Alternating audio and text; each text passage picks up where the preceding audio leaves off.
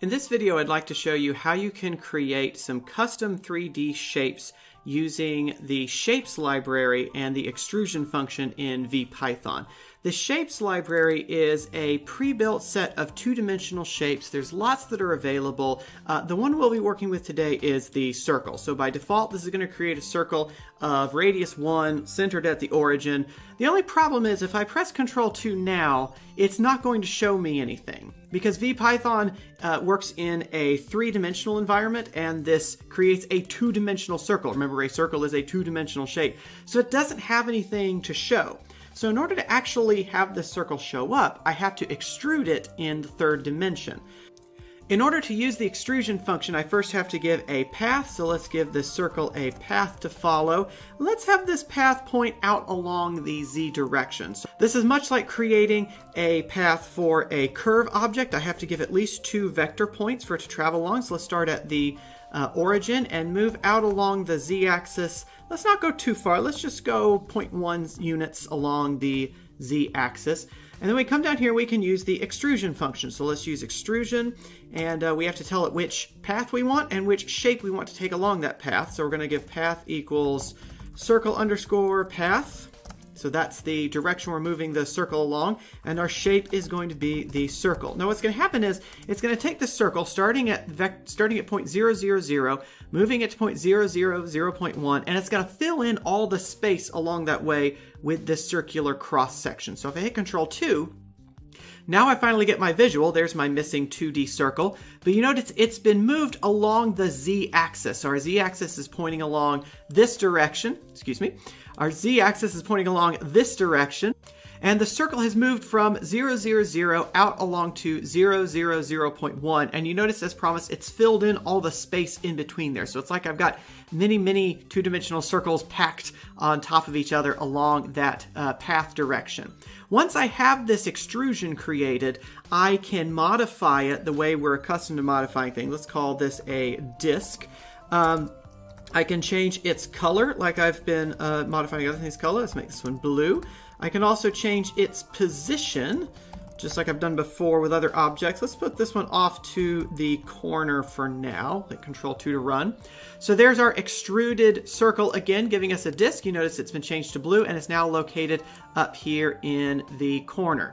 Now I don't just have to go in a single direction on this extrusion path. I can also change directions on the path. So let's make a slightly different path this time. Let's take this one, copy and paste. This time we're going to make an elbow joint. I'll show you what that looks like in a second. We're going to move out along the Z-axis. Let's make this step a little bit longer this time. And we'll take this and copy and paste. So now we're going to have a third point. So we're actually going to have 2 directions to our extrusion. First, we're going to go from the origin out along the Z-axis. Then we're going to go from this point out along the X-axis.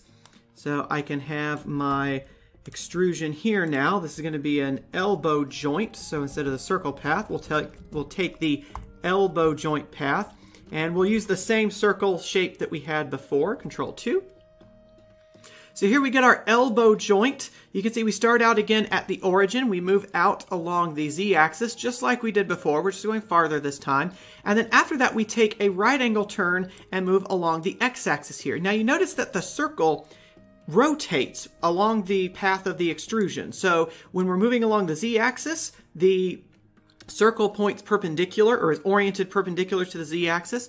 When we move along the X-axis, the circle rotates 90 degrees to point along the X-axis. So it's perpendicular to the X-axis here. And I can continue that pattern along in a rectangle if I wanted to.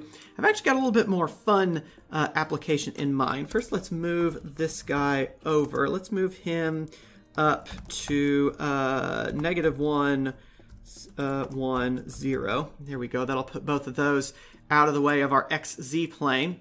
Because I don't have to have this path just consist of big jagged points like this. I can make it very smooth. So what I've done here below, and I'll uncomment this now, is created a circular path. So the circular path, we start out as an empty list, and then we're going to be incrementing theta around the XZ plane. So we're going to be adding points to this path that are given by x equals the cosine of theta, z equals the sine of theta, and y equals 0. So we'll keep things fixed in the xz plane, and we'll be rotating around the x and z points. Let's have this thing go around half a circle to begin with. So we'll go from theta equals 0 to pi. We'll increment theta just by a little bit, so we'll have 100 points in a full circle or 50 points in half a circle. And then we're going to create this as a donut. So we're going to start with the same circle, and now we're going to go around in a circular path. Let's hit Control 2 to run. And so here we get our donut shape. It's getting a little crowded down here. Let's actually move these guys up another unit. Let's move them up to y equals 2, y equals 2, Control 2. There we go. Now we can see our donut better. So we've taken this circle, and we've moved it around a path going from theta equals 0 to theta equals pi.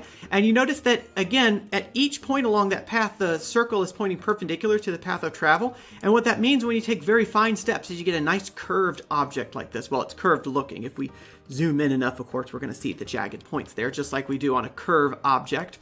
Let's close this thing around. Let's change this pi to a 2 pi to get a full donut. And I've actually learned if you just leave it at 0 to 2 pi, you end up with a very slight gap here where they're not quite meeting each other, so we can fix that. We'll just increase this by about 1%, so it makes one extra step along the way there. There we go. Now it's nice and closed in.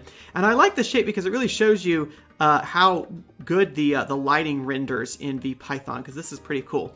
So once you've got these extruded objects, you can move them around. You can apply the Euler-Kromer method. Again, you can change their color. There are a lot more options you can use with these extrusions. So for example, you can place holes in the middle so you can have part of it be hollow. But I'm going to leave a link to the GlowScript documentation so that you can learn about those for yourself. In another couple of videos, we're going to return to extrusions to talk about the gear object. I know that's useful for people that like to work with gears in their rotational motion chapters in a physics class. So thank you so much for watching. I will see you next time. Bye-bye.